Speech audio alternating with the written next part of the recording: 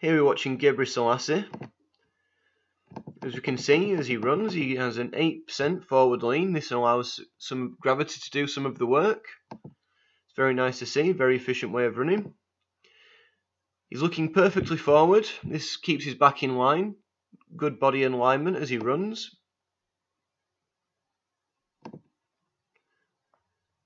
The fact that his foot is 12% in front of his face means that he's driving his knees for maximum efficiency whilst running.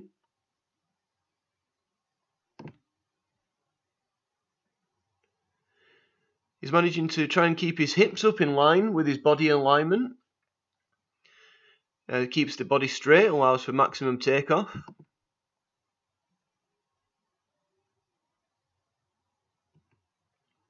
What we're looking at here, if we pay attention to the leg, is that it's nearly fully extended, which means the maximum power has been exerted on takeoff.